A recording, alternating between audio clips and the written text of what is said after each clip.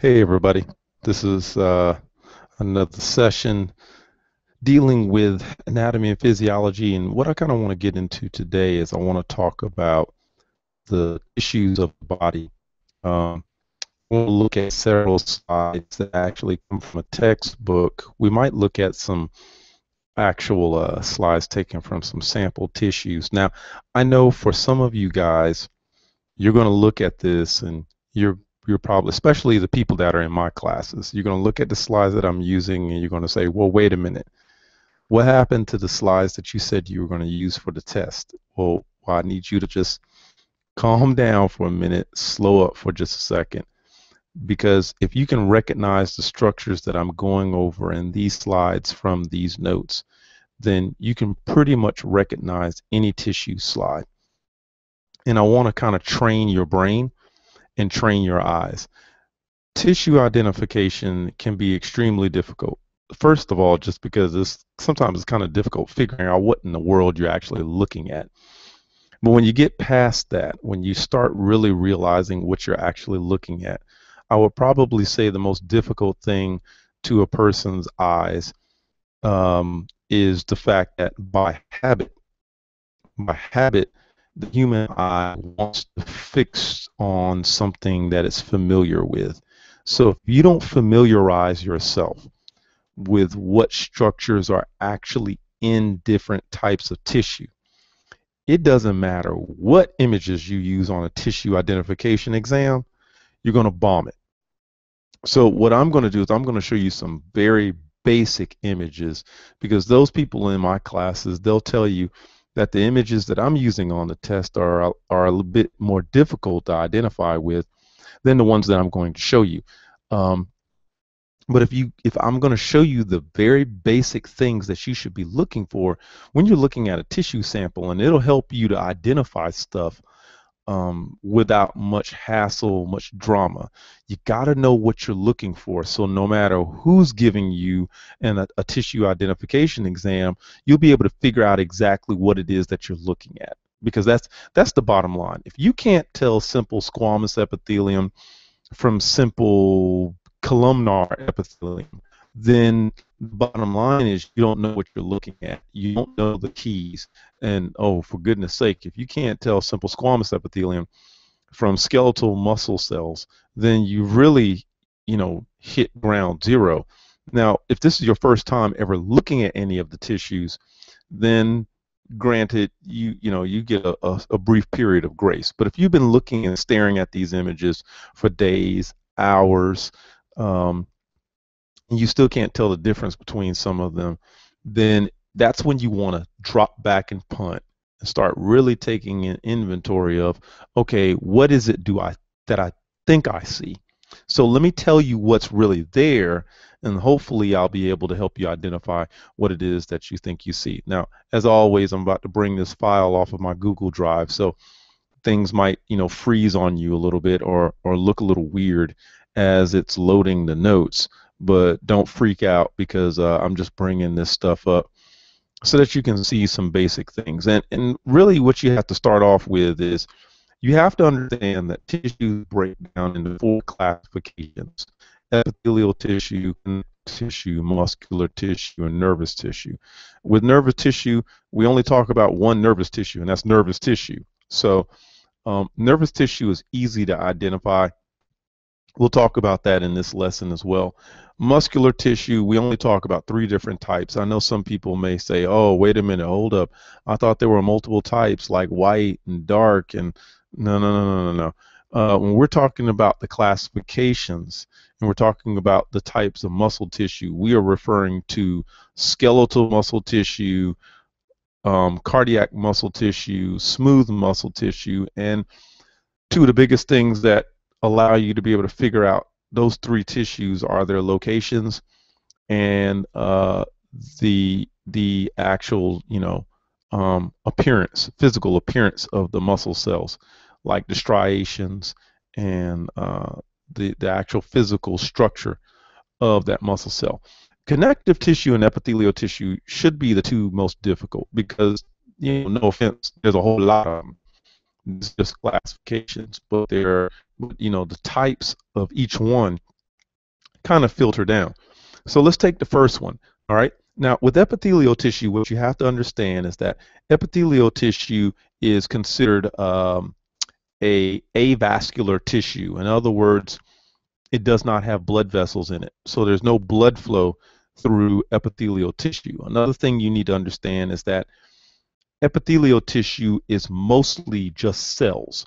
There's not a lot of other extracellular materials that are in epithelial tissue. So you don't find a lot of fluid, you don't find a lot of protein fibers, you don't find a lot of matrix. You don't find much of anything there but cells. It's kind of like going to the desert.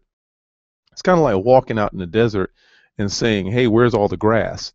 That's people will look at you like you were dumb, depending on what desert you're in, anyway. But the same thing with epithelial tissue. You don't look at epithelial tissue and say, "Hey, where is everything?" That's epithelial tissue. It's mostly just cells. There's not much else there. That's why the image that I have up here, you'll notice that the epithelial tissue here, this is stratified epithelium, and this shouldn't say stratified right here. This should actually say simple. I've yet to go back and change that. But this is simple, and that's stratified epithelium. Both of them are made up of the same type of shape of cells, but you'll notice that this one has multiple layers and this one has one. It's simple epithelium because it only has one layer. Ooh, excuse me. I got a bit of yawn. It's been a long day. It's simple epithelium because it's one layer. But this one at the bottom is stratified epithelium because it's multiple layers. It's more than one. So a lot of times you'll see epithelial tissue in one or two categories. Most of the time it's either one layer or it's more than one. Then when you get down to the individual cells, they have their own shapes. So if it's flat, it's squamous. If it's cube shaped, it's cuboidal. If it's column shaped, then it's columnar or columnar epithelial cells. And the shape and the number of layers is going to dictate where it's probably going to be located. And like I said, when I said it was a long day, it's been a really long day. So my voice is kind of leaving, so I've got some water here to try to help me out. So, wherever you actually put this epithelial tissue is going to dictate what type of shaped cells you're going to use and how many layers you're going to have. For example, your skin is made up of stratified squamous epithelial cells. And the reason why it's squamous and flat is because you can layer them, but then again also so that you can have the ability to send the ducts from sweat glands and oil glands through them. But on top of that, you want to be able to shed those cells because you shed cells. That's why we have dandruff, and that's why you take a shower and you exfoliate. When people exfoliate, you're actually removing several of these layers here of dead cells so that the new living cells, fresher cells, can be pushed up to the surface. So let's go through a few of these and let's check some of these out. Here's a sample of simple squamous epithelium. They've shown you an individual squamous cell over here. You can see that he's flat. What I'm talking about is actually highlighted in blue. So there's a squamous cell there at the top. He's flat. When you look at the overall tissue sample here, this area right here is all loose connective tissue. That's a type of connective tissue that you oftentimes find directly underneath epithelial tissue. Loose connective tissue usually connects epithelial tissue to the structure that epithelial tissue is covering. So on the very surface here is just one layer of squamous epithelium, and there it is across the top. If I had simple squamous epithelium, I would assume that it was there for the function of allowing absorption and secretion. I'm allowing some substance to pass this wall, and this wall is so thin that I can get things in and out. Now, when you start looking at simple cuboidal epithelium, you'll notice here, um, you can see the simple cuboidal epithelium there. If you look this up in the textbook, it'll tell you where you tend to find simple cuboidal epithelium. You'll notice that you find it in tubes. You'll find it in places like the thyroid gland, surrounding um, follicles, which follicles are like large eggs that store substances in the body. So these cells oftentimes they line a tube like this could possibly be a tube right here. And what they've done is they've taken that tube and they split that tube in half. So you've taken that tube, you split it in half, and then you're looking at it lengthwise. So you had a tube like this, and you split it in half like that. And so you're looking at the inside of the tube when you're looking here. That's why it says that this is the lumen of a tubule. There's obviously a tube passing through here. I don't have the locations of these things in these notes. I should have loaded my other notes, but I would presume that this was probably taken from a kidney. It's probably a renal tubule, which comes from a nephron. There are these tubed microstructures in your kidneys that create urine.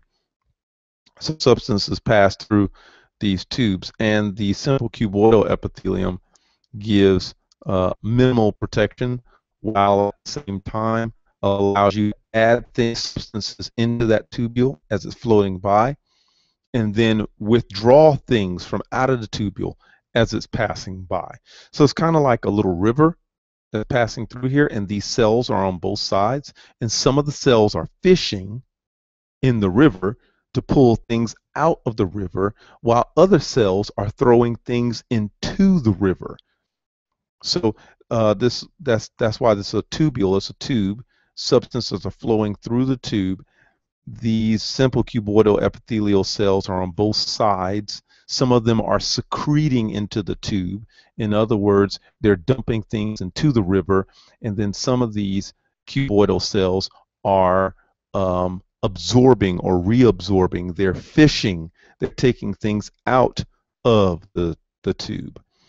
And so you'll notice that simple cuboidal epithelial tissue, these cells in this tissue, they tend to be in places like tubules and follicles, places where they can take things, put them in, and take things out. So columnar epithelium, this one's non-ciliated. They're showing this substance. Well, actually, they're showing this simple columnar epithelium in the jejunum, and you can see the lumen of the jejunum. They're highlighting it here, and then they're showing you the simple columnar epithelium here. Now, exactly what is it that I'm looking at? Well, the jejunum is actually part of your small intestine. Your small intestine is somewhere around 20 feet long. Most people, when you tell them that, they really don't believe you because they've never seen the small intestine. But there's a lot of folk out there who will not admit it, but they like chitlins. And if you eat chitlins, that is the small intestine of a pig. And so if you've ever seen the small intestine of a pig, that can give you a really good idea of the small intestine of a human. Small intestine of a human is about 20 feet long. It's a very small pipe, very small, easily folded, and so it kind of balls up like a water hose that hasn't been put away correctly. It balls up and packs into your abdominal cavity, and so you can really shove 20 feet of weak, thin tubing into one spot in a really simple manner. So when you look on both sides here, especially in this image, you see the lumen of the jejunum. The jejunum is a segment of your small intestine. Your small intestine, out of that 20 feet, is broken into 3 different segments: the duodenum, also known as the duodenum, the jejunum, and the ileum. The duodenum or duodenum, whichever way you want to pronounce it, is only like about 10 inches long. It's not very long. The jejunum, however, is about 8.4 feet long, with the ilium being a little over 11 feet long. So um, when you look at the jejunum, you're almost 8.5 feet long of piping. And in the jejunum, the job of the jejunum is really to work on absorbing, helping to help digest and absorb the food that comes in. So if you notice that on well, first let me show you the cells. Let's look at the cells. You'll see the cells, and you notice that these cells are not flat. We're looking at these cells from the side. So it's kind of like you're looking at my face like this with a side profile. All right. So we're looking at these cells from the side. When you were looking at simple squamous epithelial and we looked at the cells from the side, they were flat like this. All right. They were flat like my hand. But when you're looking at columnar epithelial cells, they're long, they're tall. All right, because you're looking at them from the side as well. So these are long, tall cells stacked together like pillars. And if I had long, tall cells that were stacked together like pillars, then I would assume that these cells are there for protection. That's a primary goal of them is going to be protection. You'll also notice that if you look down here at the bottom, you'll see these little tiny little, they colored them in light blue. You'll see these tiny little fuzzy things on the top surface, the apical surface of the columnar cells, and these things are known as microvilli. Microvilli have a very important job in your small intestine. The microvilli lining these cells are trying to increase surface area so that you can rapidly absorb substances, which is what your small intestine wants to do. Every time you eat something and you digest it, it's not your mouth, it's not your esophagus, and it's not your stomach that does 90% of the absorption. What does 90% of the absorption that actually take your meal and get the nutrients to the rest of your body is your small intestine. If you bypass your small intestine in the digestion process, most of the food that you eat, like 90% of it, is going to go right out the other end, and it's going to actually meet that Charmin or that Angel Soft that I was talking about in the explanation there underneath the video tab. So you're not gonna see that. You're not gonna get that. The small intestine is responsible for doing a major amount of absorption. So these microvilli are responsible for acting like vacuum cleaners that kind of suck up the nutrients as you digest them and as they travel through that lumen. So that lumen is kind of like a space that a river is running through, and that river inside your small intestine happens to be made up of food. And so the smaller nutrients, as you break down that food to its smaller molecules, the microvilli can help you absorb it. But on the surface of this microvilli happen to be enzymes known as brush border enzymes. And the enzymes, it's almost like microvilli and the brush border are kind of like the bristles on a toothbrush. So you take the toothbrush and the food comes along, and the brush border microvilli, as the food goes by, it rubs or brushes enzymes onto the food, therefore breaking the food up even more, allowing the microvilli to absorb it, and then the columnar cells then take those nutrients and pass them into the bloodstream for you and me to actually manipulate and utilize. That's why people who are lactose intolerant, if they're lactose intolerant, it means that they are lacking the enzyme or the brush border enzyme known as lactase. You actually naturally produce an enzyme in your small intestine called lactase, and the purpose of lactase is to break down dairy sugar known as lactose. So a person who lacks lactase can't break down lactose, and so it can make them rather uncomfortable.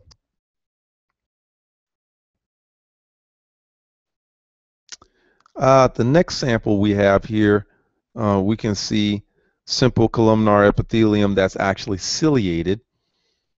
So here are the cells, and then you'll notice that they're very tall. They take up a lot of room here, and they make it a point to show us that these are ciliated. You notice that the edges are real fuzzy. That's the cilia that are sticking off of them. Now, cilia are different from microvilli. I'm sorry, I keep moving the camera around. Like I said, it's been a long day.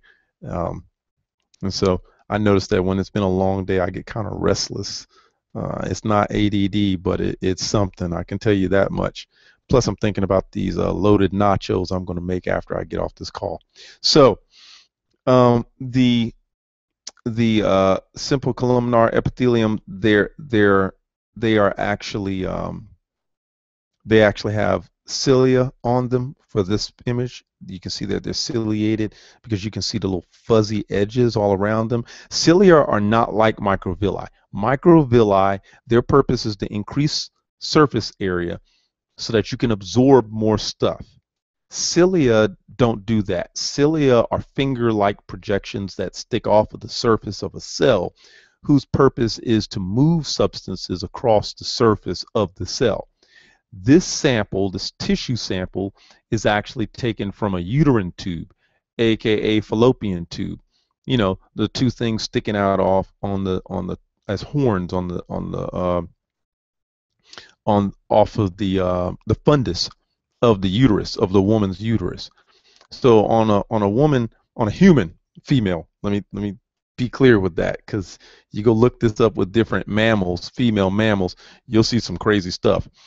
But for a female human, she has two uterine horns or uterine tubes, fallopian tubes that branch off of the fundus of the uterus, and one goes to the left and the other goes to the right.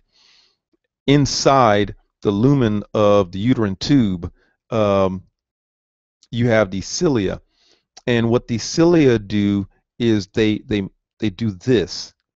Now you're probably like, okay, what's the problem with this? You know, it looks like he wants to throw up a west side, east side sign, but he's confused.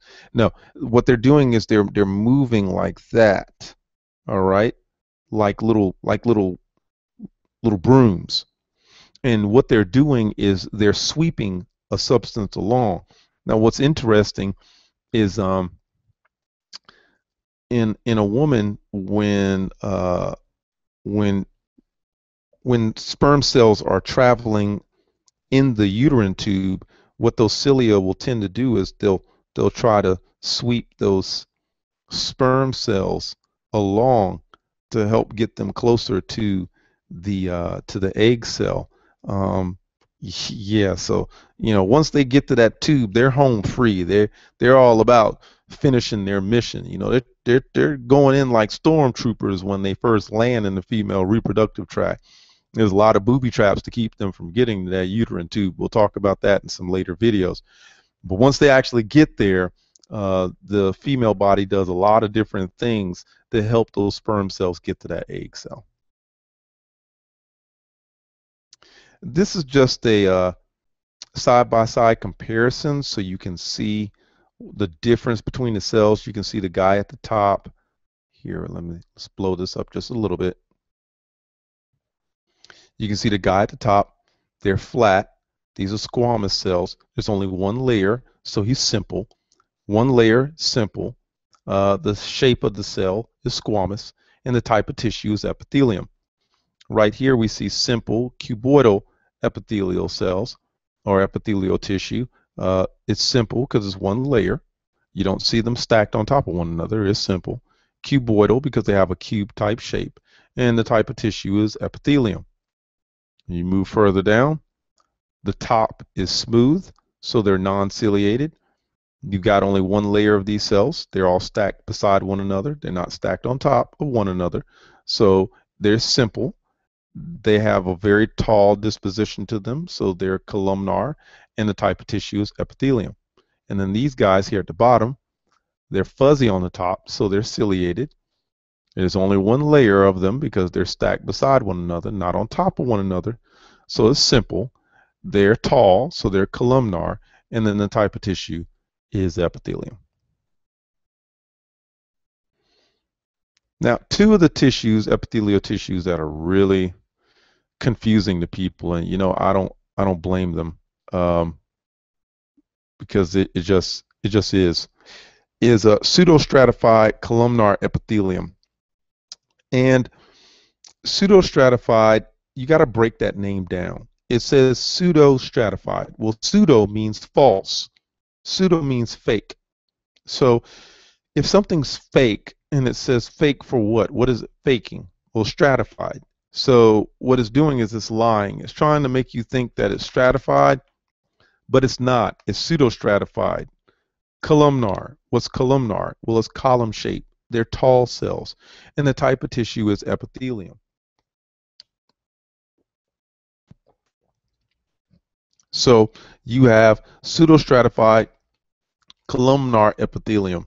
So it looks tall, and it is tall, but it looks like it's stacked on top of one another, and it's not. So when you look here, they're telling us that it's located in the lumen of the trachea. In other words, in the tube of my voice, of my of my my my air, my wind tunnel. They have different nicknames for it. But in your trachea, the windpipe, all right, the thing that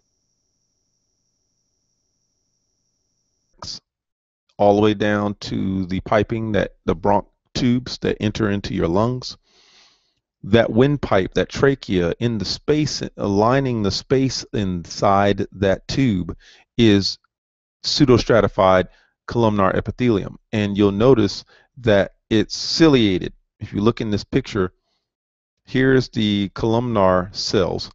There's an image of a columnar cell separated here. And at first it's like, well, wait a minute, he's stacked on top of something. Actually, he's not stacked on top of it.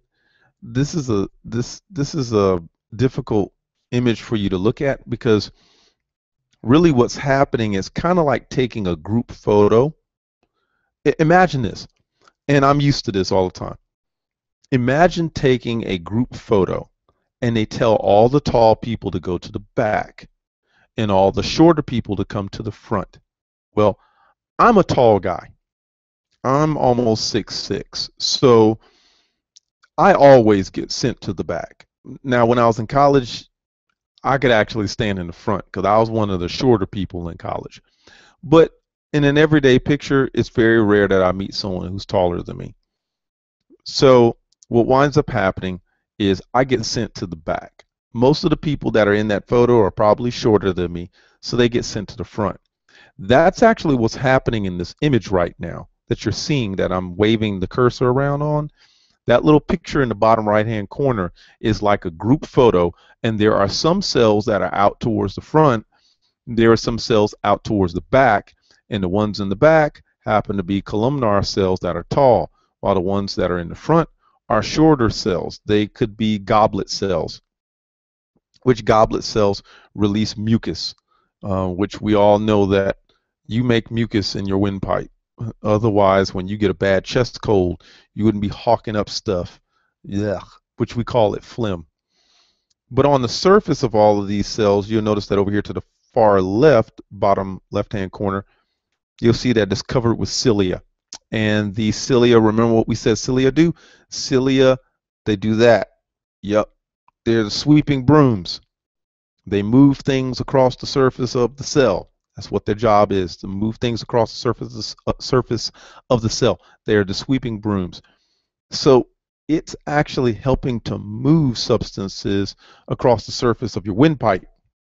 Now, they're not just moving in just any old direction. They're actually moving things up and out of your windpipe.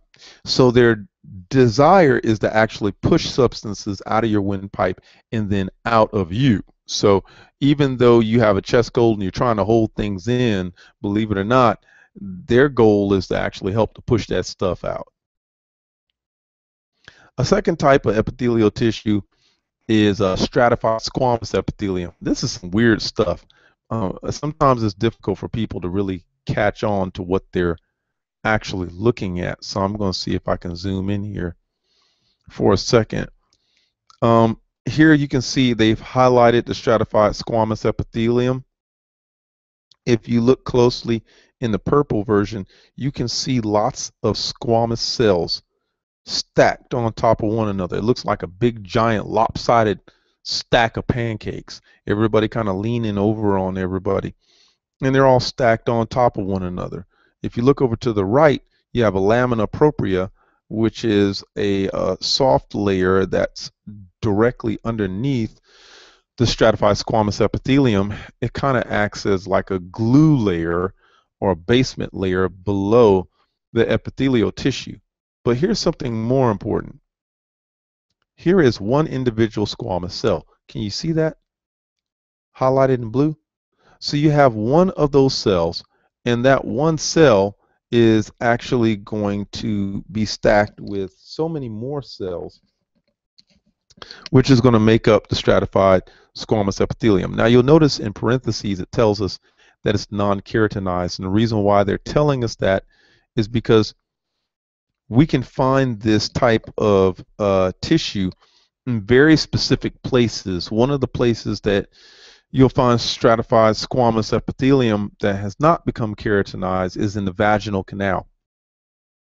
And so it doesn't have a rough, dry feeling to it. It's non-keratinized because what it's done is it has not infused the cells with a protein called keratin, which you've probably heard of a protein called keratin if you dealt with skincare. Because in our skin, we have stratified squamous epithelium, and the stratified squamous epithelium in our skin is keratinized. It's what gives our skin that resilience against water and abrasive substances, whereas the surfaces in the vaginal canal and different soft tissue areas, that's a lumen. It's a space.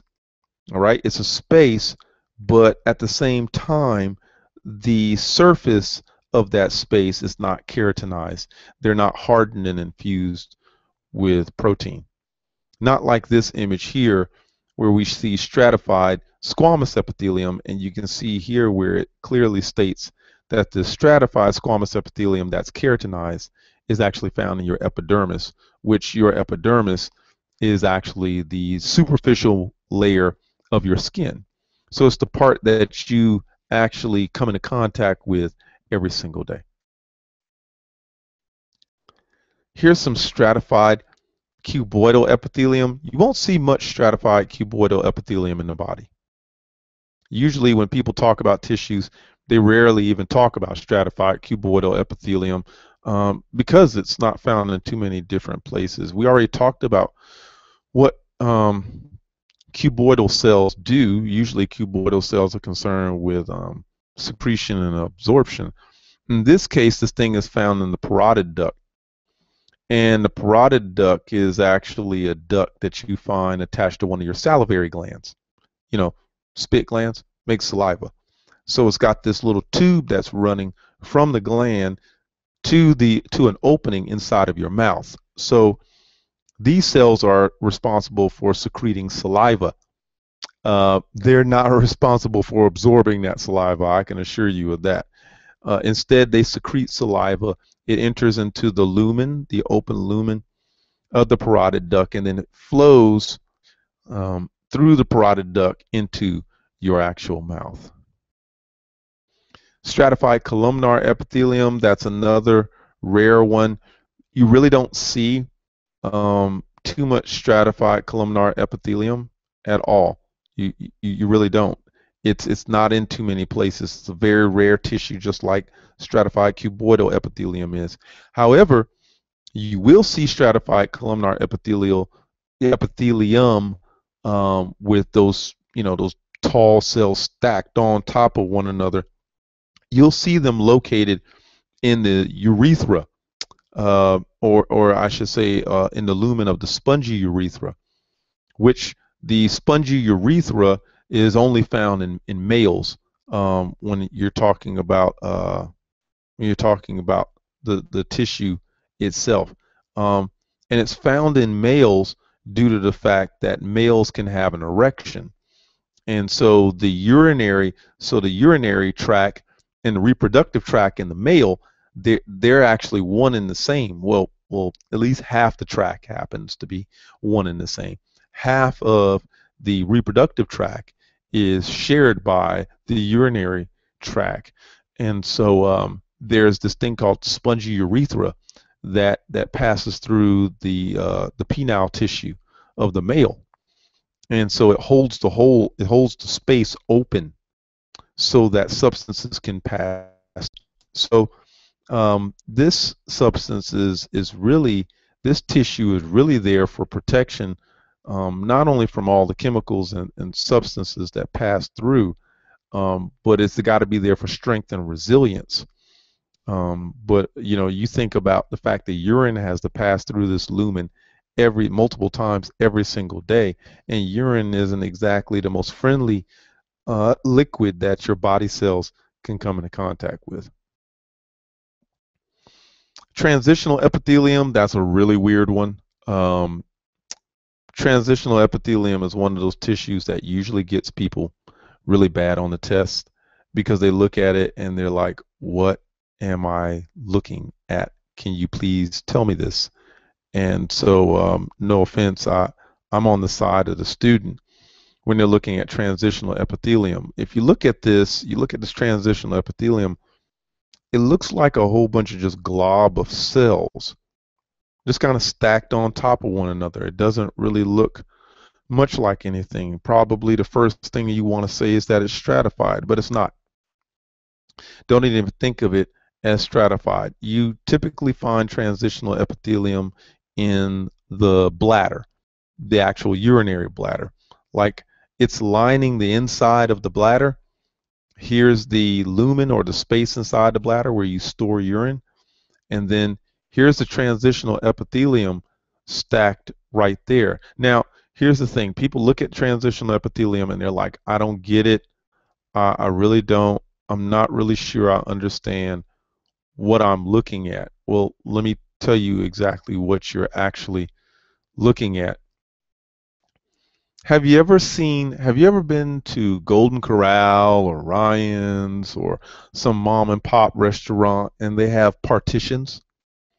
You know, the curtains, you know, if you've ever been in one of those old churches that have like the cafeterias in them where people all eat dinner after service, um, they have those partition curtains, you know, things that you can pull out of the wall and you draw the curtain and it puts a wall, you know, from one side of the room and the other.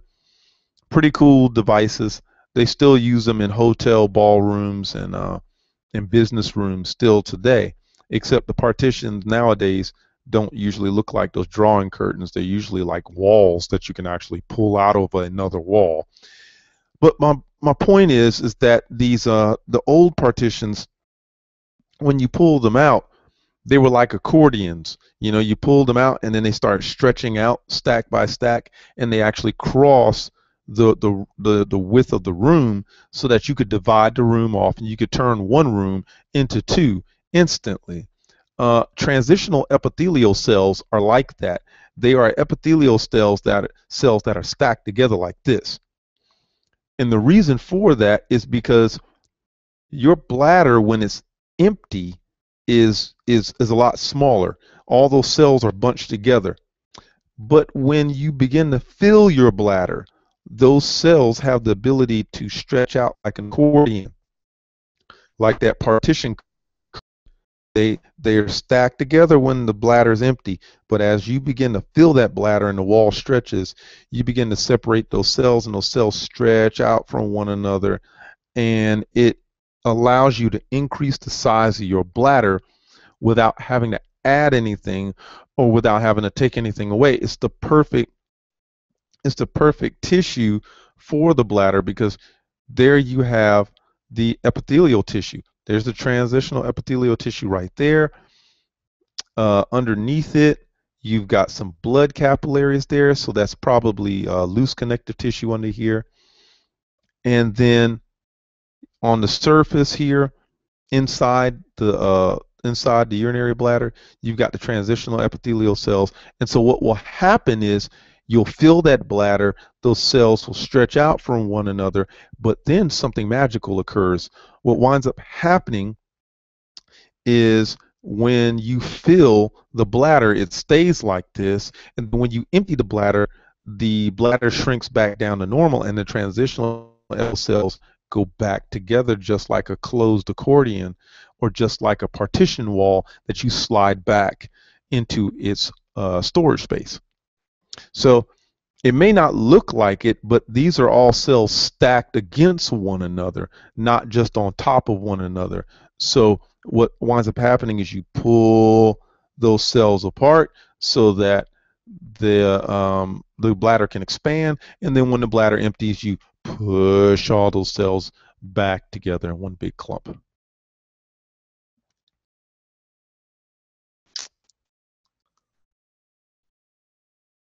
Okay. So that is all there is to epithelial tissue and epithelial cells.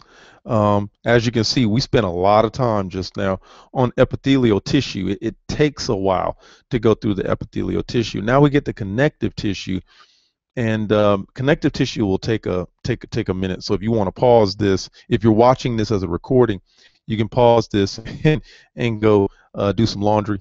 And then if you're watching this, just hang tight, because we're gonna hammer through this and just soldier on through. When you start getting the connective tissue, one of the things that you have to pay close attention to, like in this image right here, this image is a picture of like it's a composite image. It's a composite image. What it's showing you is it's saying, okay, in connective tissue, you can have any one of these things that you see in this image show up in that connective tissue. I'm going to need some more water for this. I can feel my voice going on me. You can probably hear it, those of you who've gotten used to my voice.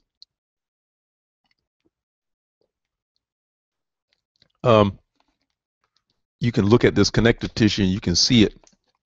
You can see the different things that wind up in connective tissue, like this. They talk about the extracellular matrix, which is the substance. Extracellular matrix is everything outside of the cells involved.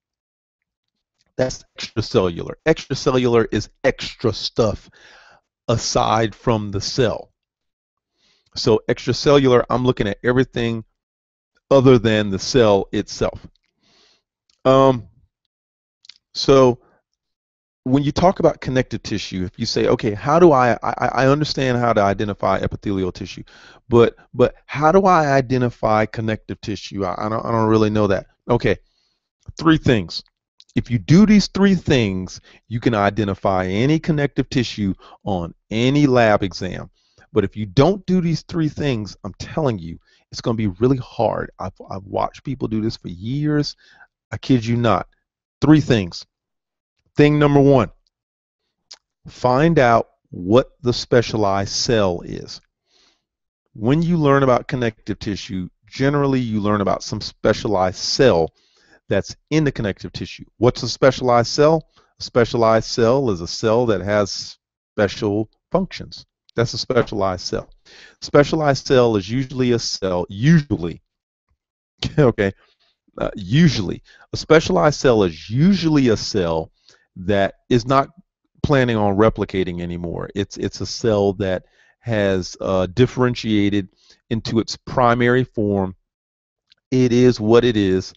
It is what it's going to become, and it has that specific, that specific form. It's not like Dragon Ball Z, where you have Goku, and then you have Goku when he goes Kaioken, and then you got Goku when he goes Super Saiyan, and then he goes Super Saiyan 2, 3, and 4, and then don't forget Fusion. It's not where it has all these different levels and layers.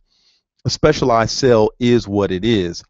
Once it becomes that thing, it is that thing, and it has very strategic, specific jobs that it's supposed to do within that tissue, and for some cells outside of that tissue. So number 1, find the specialized cell. Number 2, does this connective tissue have specific protein fibers? You'll notice in this image, there are three protein fibers that are highlighted here. Protein fibers known as elastic fibers, collagen fibers, and reticular fibers. Now, I don't like something that they did in this image. What they did was, at first glance, the elastic fibers and the reticular fibers look a lot alike. They are not. They do not have the same function. I'm going to go over the function of each one of these fibers so that you'll know them, because you'll need to know them for future reference. Elastic fibers are exactly what they sound like. They're elastic. Okay? They're elastic, so they stretch. Elastic fibers are like the bands in your athletic shorts. They stretch. They're kind of like socks, they stretch. All right? That's the purpose of elastic fibers. They stretch. It doesn't seem that important, but they're really cool, because when they stretch, they return back to their normal shape and position. This is very important for different structures in your body, like skin. You should like and appreciate having elastic fibers in your skin, because that allows your skin to stretch and then go back to its normal place and shape. Collagen fibers are the exact opposite. Collagen fibers don't like to stretch. Collagen fibers are not about stretching. They're about resistance. They're resilient. They're strong. They are strong enough for you to put and apply a lot of pressure on them and to be able to pull them.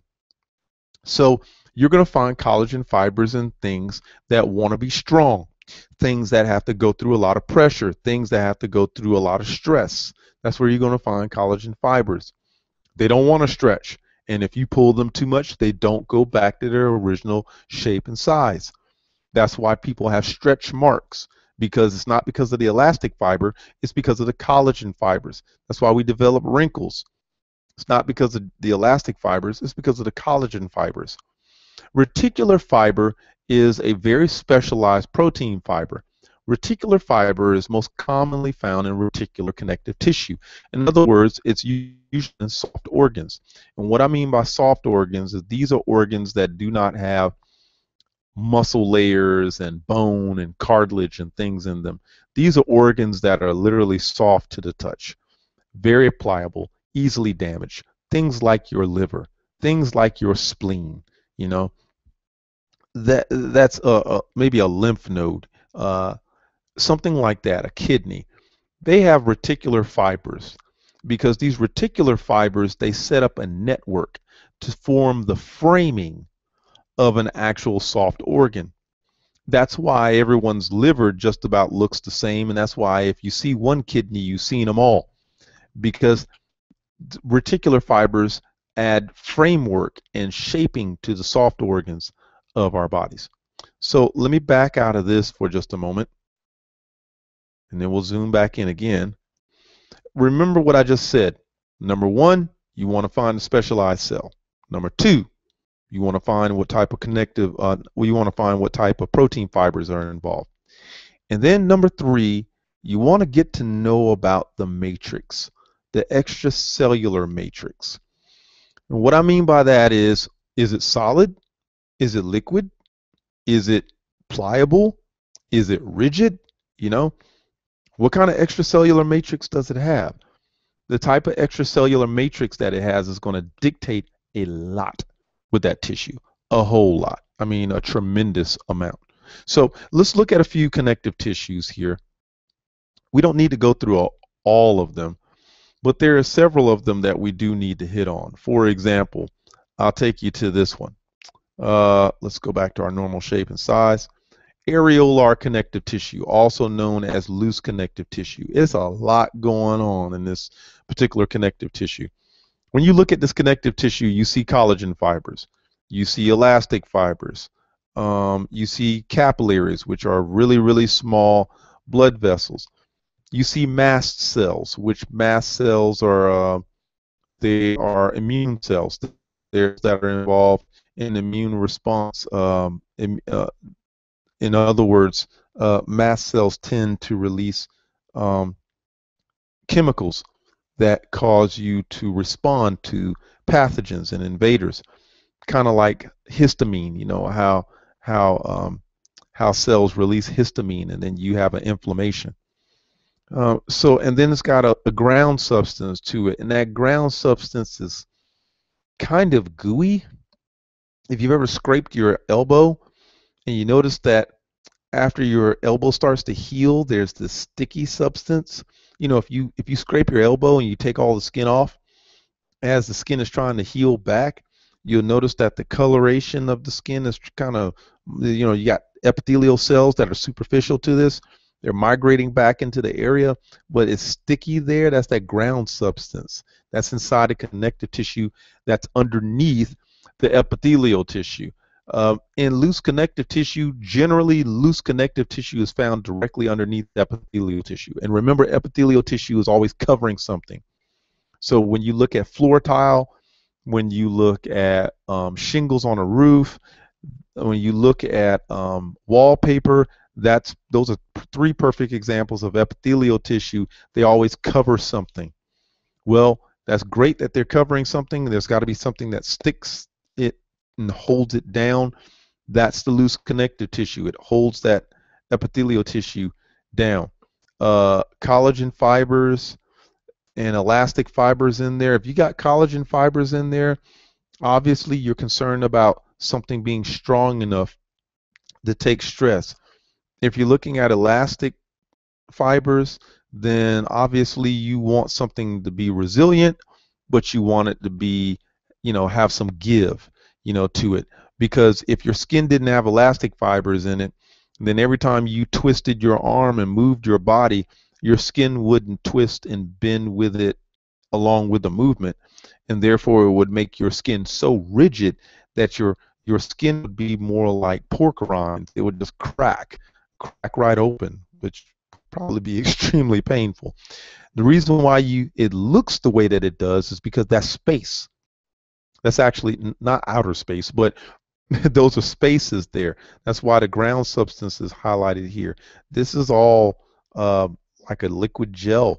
This is space in there, and there are substances in this space. You know, there are blood vessels in here. There's collagen fibers, elastic fibers. There's cells from your immune system. There's fibroblasts in there. There are countless different other types of cells and substances that are all crowded into this space. You've got adipose connective tissue, which adipose connective tissue, if you notice here, is full of adipocytes. Each one of these squiggly spaces, notice that they show the nucleus of an adipocyte. They show capillaries in between the adipocytes, but they don't, unfortunately, they don't highlight just one of the adipocytes. Instead, they highlighted all of the adipocytes all at once. Adipose tissue is made up of adipocytes. There's not a lot more to this tissue than what you see. Adipocytes, they actually store triglycerides in their cytoplasm. So, you know, when you look at an adipocyte under a microscope, it has this yellowish tint to it. It should have that tint to it because if you take oil, and like if you take cooking oil, you go to fry something and you dump that oil, that grease in some water, you'll notice that the grease floats on the water and it gives off this yellowish, oily appearance. Well, adipocytes store triglycerides, and so they give off that oily appearance as well. Adipose tissue is used for like insulation for your body. The more adipose tissue you have, the more insulated you are, holds heat very well. So skinny guys out there, we wish we had some of your adipose tissue during the winter when it's really cold. Adipose connective tissue also acts as a cushion.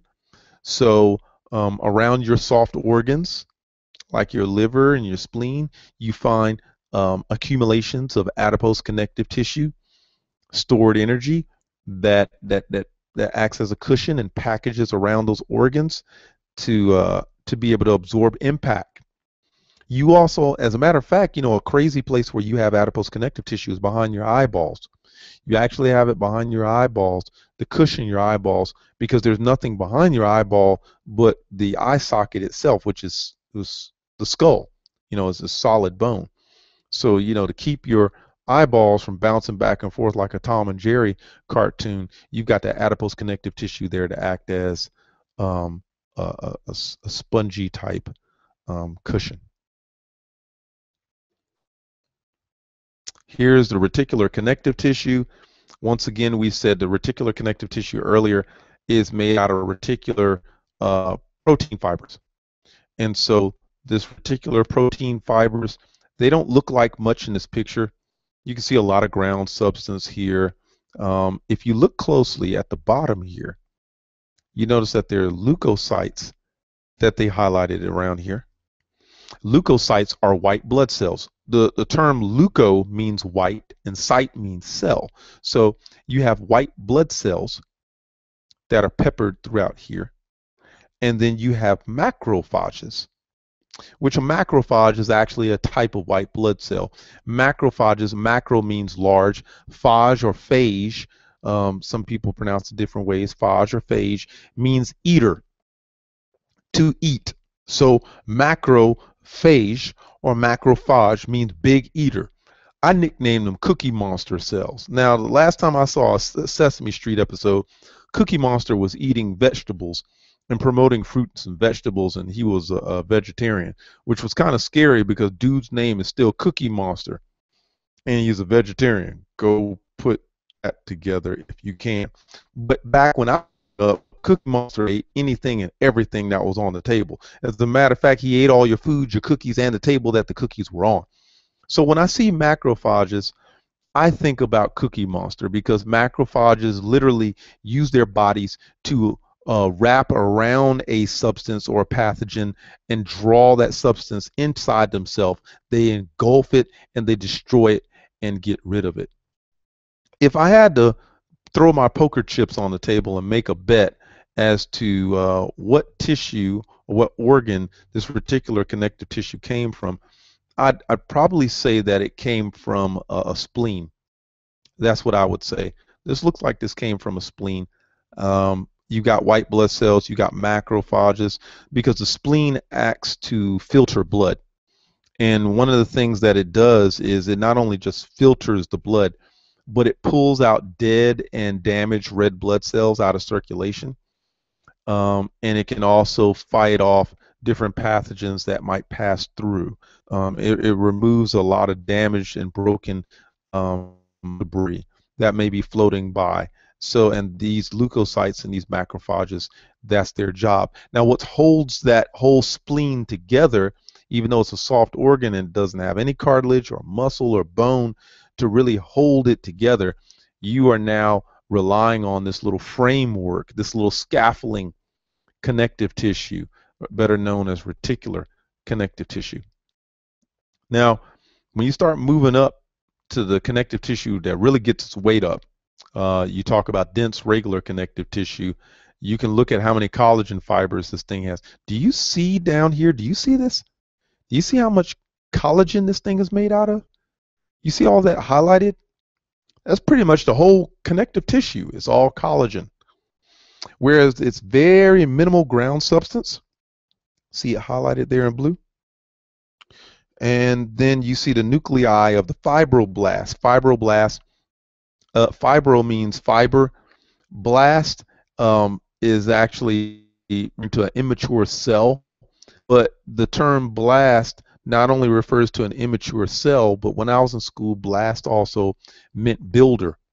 And you'll notice that fibroblast help to repair and build protein fibers. So you've got fibroblasts that are kind of situated nestled in between the collagen fibers, so that when you tear collagen fibers, you've got something to help repair it. Now you'll notice that it in its name, it's not just, the name is dense regular connective tissue. Well, if you haven't figured it out by now, the term dense really talks about its appearance, because look at how densely populated the collagen fibers are together. They're densely packed together. But there's a term in there that refers to as regular. And the reason why it's called regular is you'll notice that the collagen fibers are in one pattern. All of the patterns are wavy and going in the same exact direction. No one's crossing over one another. All of them are going in the same pattern in the same direction. So we would find dense regular connective tissue in something like a tendon, which connects a muscle to a bone, so that when the muscle contracts, it pulls the tendon, and then the tendon pulls the bone that it's attached to, therefore pulling you and making you move.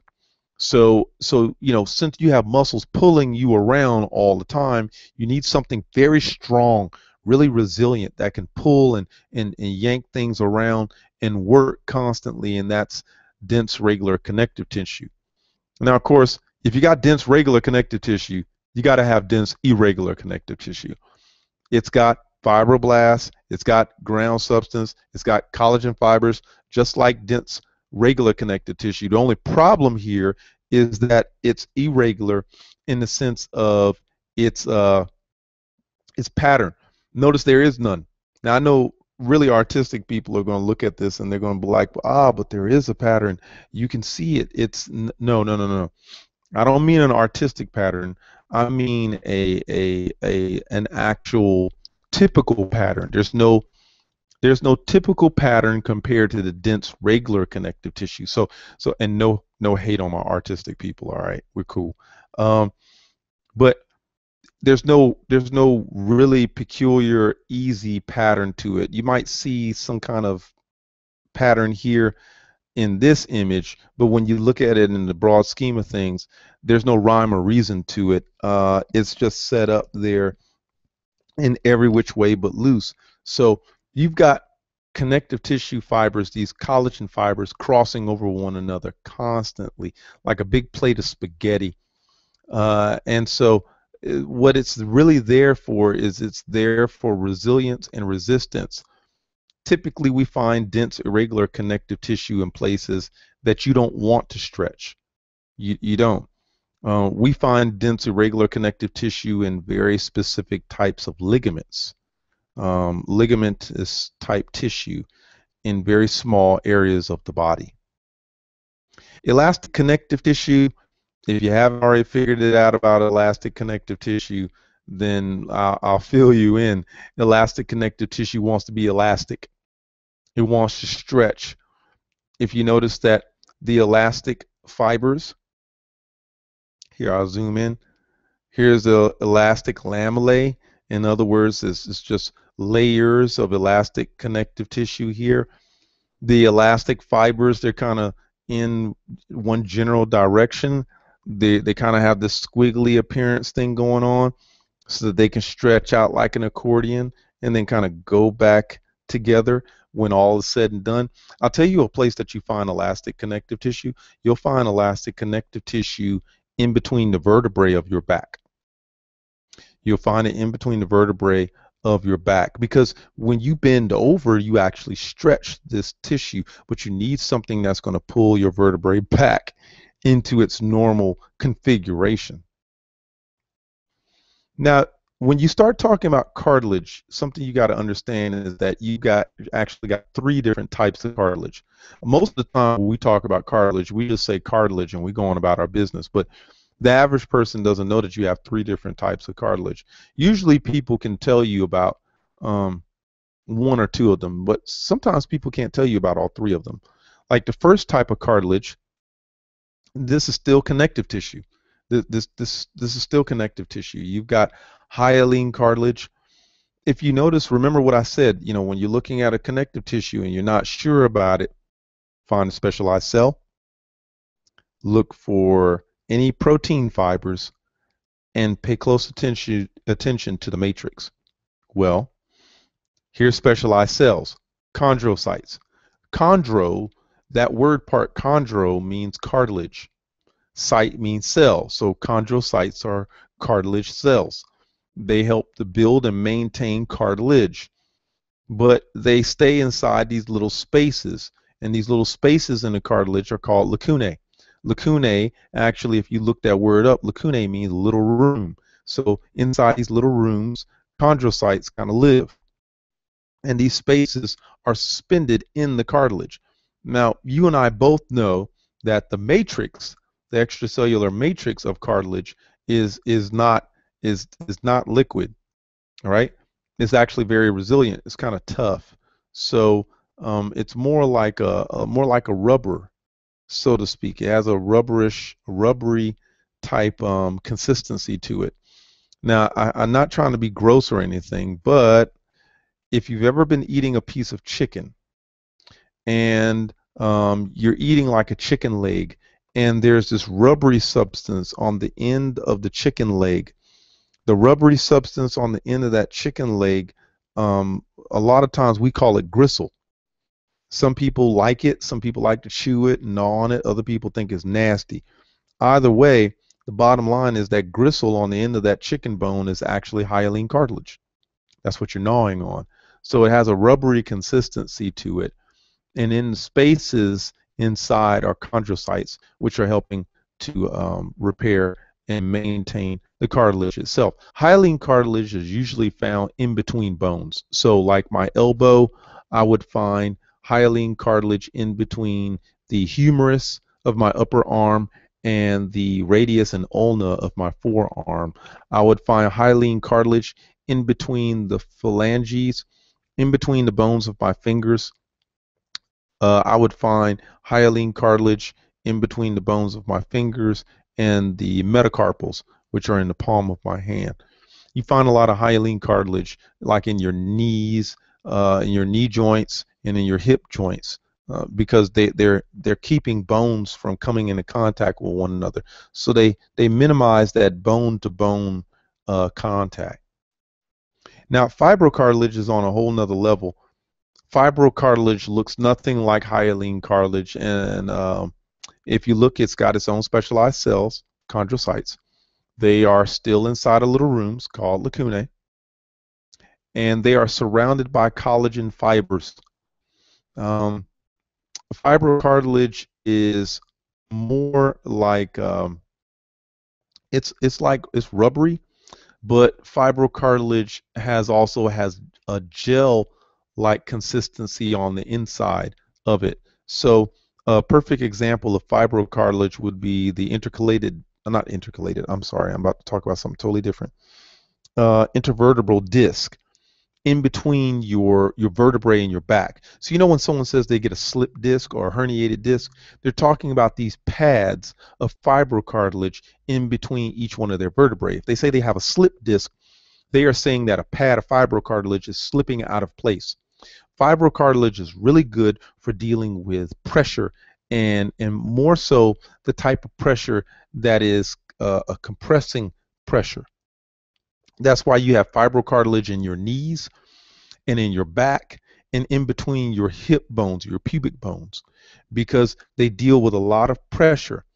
But those discs are kind of like made out of rubber with a gel on the inside so that they can resist lots of compression forces against them. That's why when a woman is pregnant, why her pubic angle can continue to spread apart, because at the tips, here at the tips of my fingers, at the tips, that's where the pubic symphysis is. That's where you have a pad of fibrocartilage, and it allows that hip to spread so that you can create the birthing canal.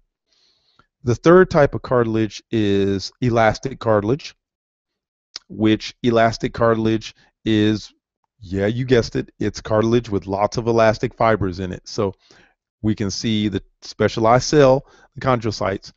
There's the special protein fibers, elastic fibers. And then there's the matrix, which is a little bit of that ground substance that's in there.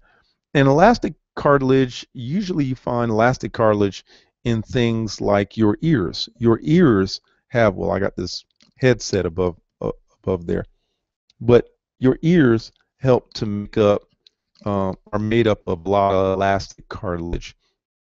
So when you dissect an ear, you find that it's very pliable. I mean, you can bend your own ears, and you'll notice that when you bend and fold your ears, they'll expand back out to their normal shape and size because of the elastic fibers that are in them. Bone is considered a connective tissue. Most people are shocked when they hear that, which is to be expected because it's weird. Compact bone and spongy bone are the two types of bone that we'll get into right now. Bone is some weird stuff because basically when you're forming bone, you actually start with cartilage or you start with some type, depending on the type of bone. Like with compact bone, what you do is when you're making compact bone, you start with a cartilage model when you're born. When you look at a little baby in the womb, when you look at a fetus, um, little man's little hands, you can see the bones in his hands. Those bones are not completely formed yet. There's a lot of cartilage there that's shaped like bone, and then we convert that cartilage into bone. Compact bone is called compact bone because we take layers of bone and we compact the layers together. So a layer of bone may be as thin, if not more thin, than a sheet of paper. But you already know a sheet of paper is very thin. It's very weak. It's not strong at all. But if you take an entire stack of paper and you make a phone book out of it, tearing that phone book in half is going to be a monumental feat of strength. It's very strong. That's what makes compact bone so strong. You're taking a very thin layer of bone, and then you're taking more and more layers of bone, and then you're stacking them together, and you make one big giant paper towel roll called an osteon. That's what you see here. Basically, in the middle of these osteons are central canals, and they're blood vessels running through this thing. And then the cells, the individual cells themselves, osteocytes, the osteocytes surround the osteons. I mean, not the osteons. The osteocytes surround the central canals, and they help to build what they call lamellae.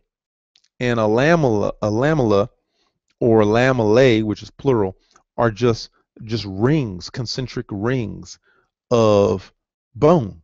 That's all it is. So the osteocytes, they make the bone, but they make the bone in a concentric flat ring called a lamellae. And they make several rings of this thing. And when they make several rings of it, they form it into one individual unit called an osteon. So basically, when you look at an osteon looks like a giant paper towel roll. We're looking at it from the top, and it will be as long as like a paper towel roll is long, and it's round just like the top of a paper towel roll. And the layers are as thin as one sheet of the paper towel itself. And then we take these paper towels and then we stack them together in like one bulk container, and we make what's called compact bone. You'd find compact bone in like the bones in your legs, the bones in your arms. The compact bone is in places where you need strength and you need something that's a weight-bearing bone. Whereas spongy bone is the exact opposite. I mean, when you look at spongy bone, it's like, what the heck am I looking at? Well, if you took someone's leg bone, like a femur, like the thigh bone, most of that bone would be compact bone. But if you broke it open and you looked at the ends of it would be mostly spongy bone. And inside spongy bone, you have spaces here, which these spaces are known as marrow cavities because they have bone marrow in them.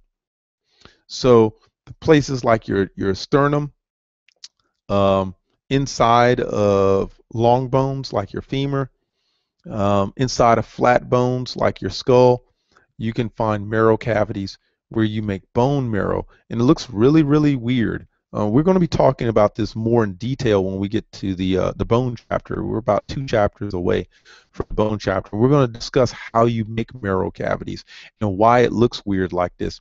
They don't have osteons. They don't have osteons. Instead, they have these things called trabeculae.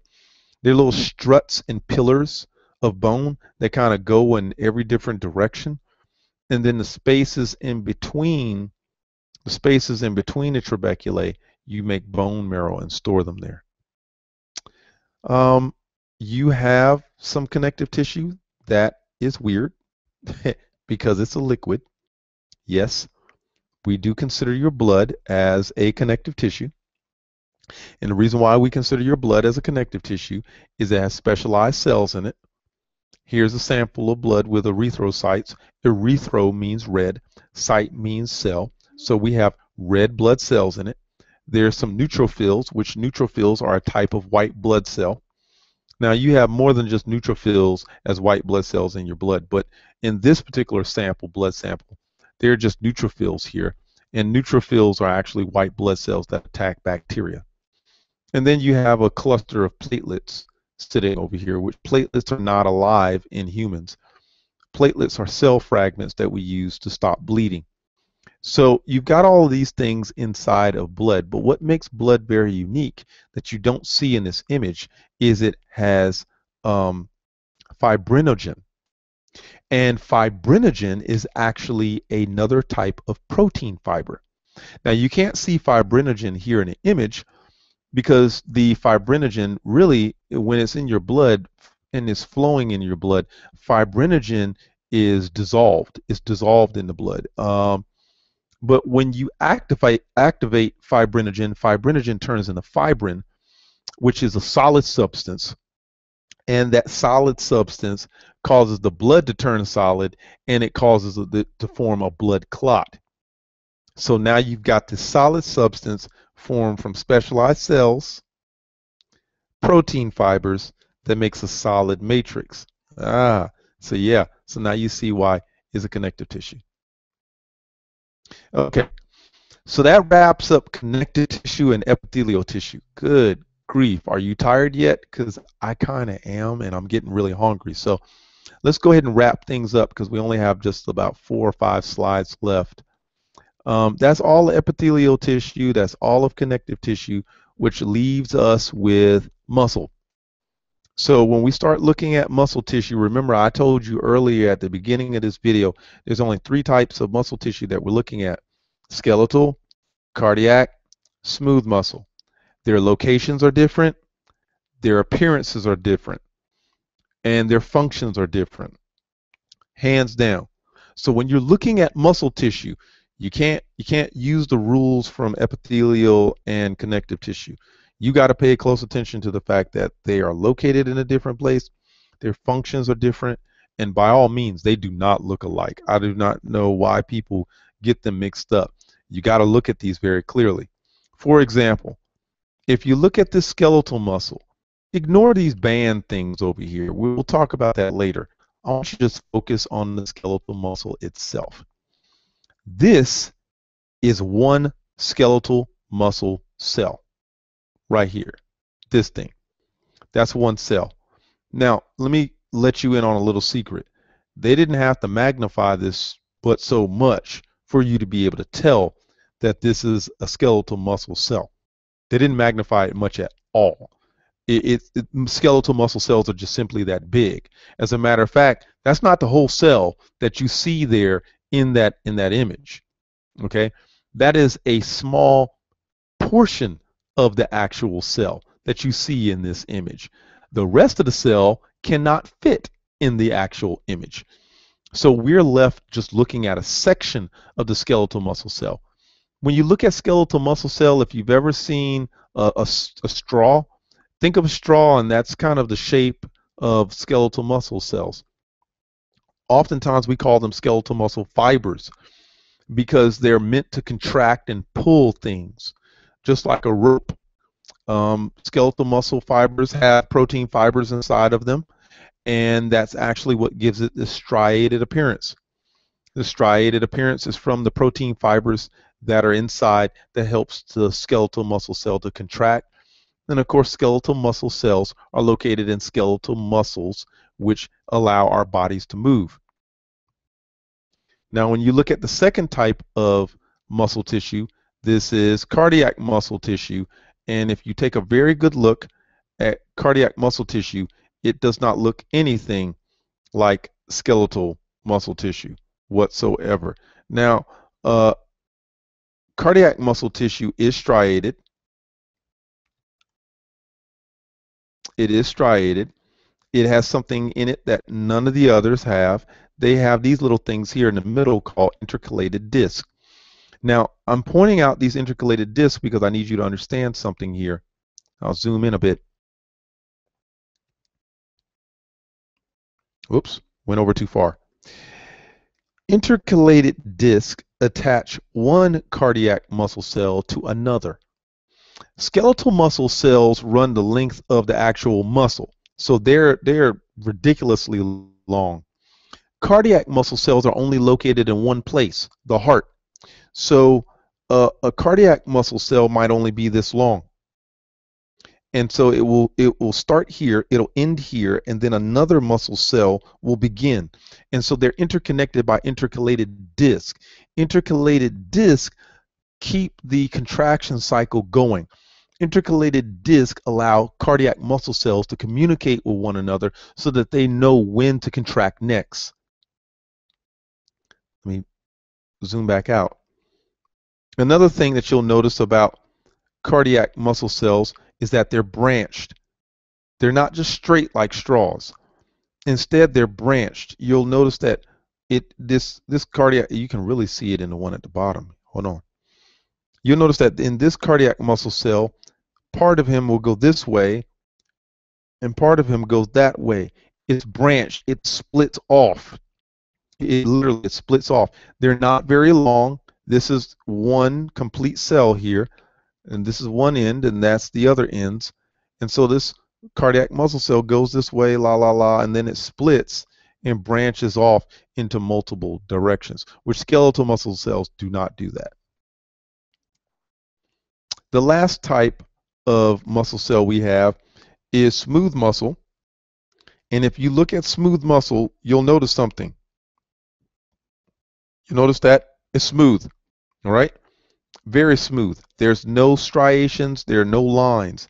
It's called smooth muscle because of its smooth appearance. Now, when you look at it, here's the smooth muscle fibers. You see that? They highlighted some over here. They highlighted some over here.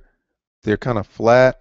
They're smooth. No lines, no striations. So it's very smooth. You'll notice that there's smooth muscle fibers running this way in a longitudinal direction, and there's smooth muscle fibers running in a transverse direction.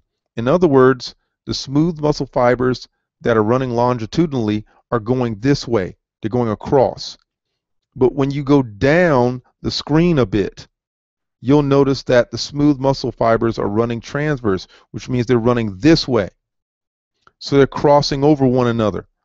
They cross over one another like that due to the fact that smooth muscle does not contract like skeletal muscle or like cardiac muscle.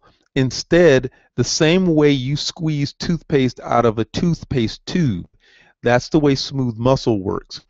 Smooth muscle, it squeezes behind a substance and then propels that substance forward. So when you look for smooth muscle tissue is typically found in hollow organs like a stomach or an esophagus or small intestine or a large intestine.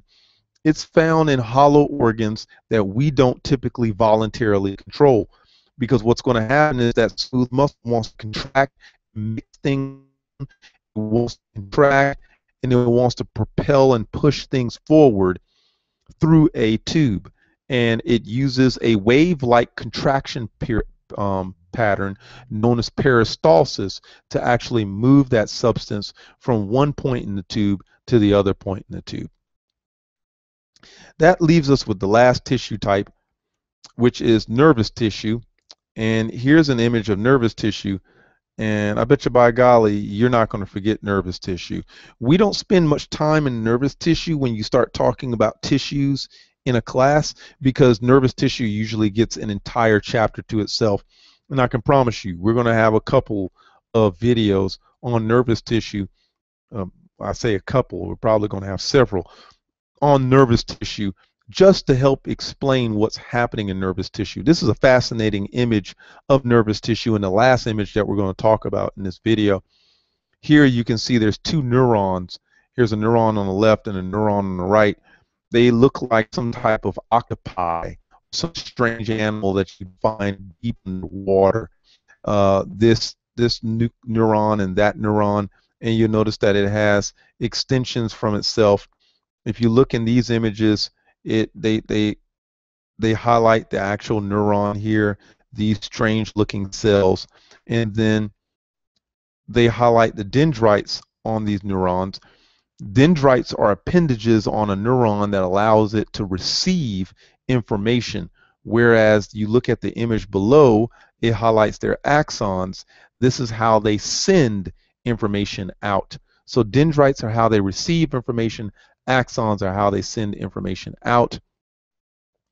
The nuclei of glial cells are other types of nervous tissue cells that surround the neurons.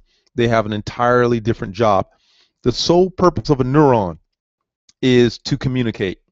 That's the job of neurons. Neurons send signals, receive signals, so that you can compile and comprehend information and come up with a complete thought or complete command.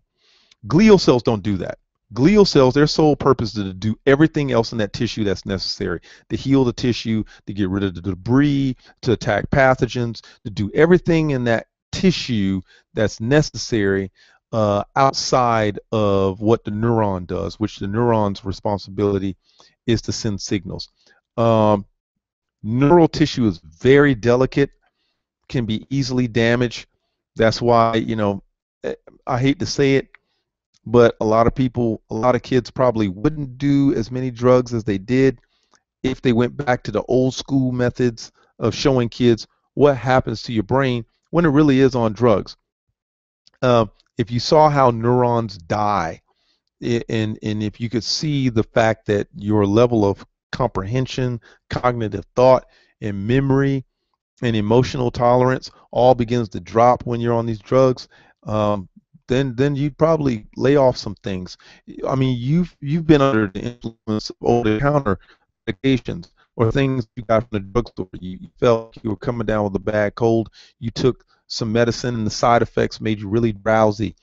They impaired your ability to drive or stay awake. Those are chemicals that are affecting these cells. You're sending chemicals to interfere with the way that these cells function. And even though they're side effects, that's just what those chemicals actually do. So that's all we got time for tonight. We're done with this thing. We're wrapping it up. These are the 4 major classifications of the tissues, and these are the sub-classifications of all of these tissues. So that's all we've got for you guys. If you got any questions, you can post them on the site. Look us up on Google Plus at any time under daprofessa Nixon. As a matter of fact, if you want to look us up on YouTube, you can go to our daprofessa Nixon channel. Check out some of our other videos. Let us know what you think. Let us know how you like them. What are some things you'd like to see added? And aside from that, we'll talk to you guys later.